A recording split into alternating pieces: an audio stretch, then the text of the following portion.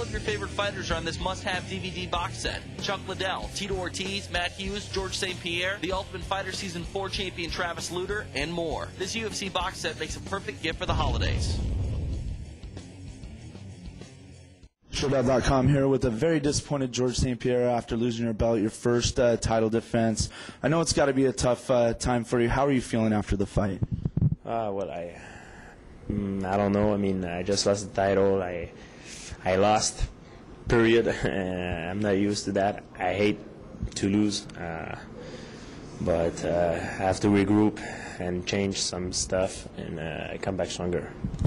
Did you feel like you trained your best for this? You said in the ring you did the best, you're in best shape. Was there any chance you could have taken Matt Serra lightly? I didn't take Matt Serra lightly. I don't know. I get into the fight, I was kind of stiff. I trained well and everything. I just like I felt like I was stiff and my hand I didn't let my body go. You know, it was weird. I don't know. I have no excuse. By the way, I lost. Period. You know.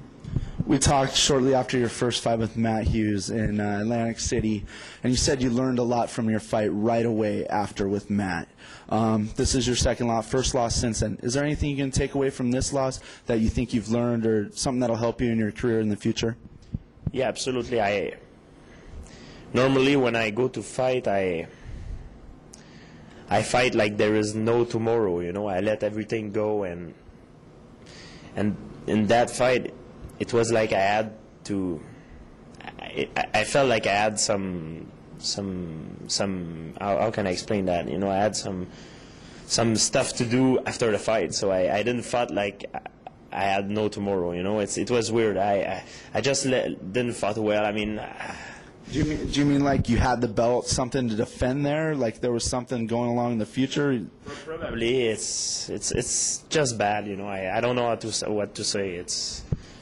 I need to regroup and think about it, you know.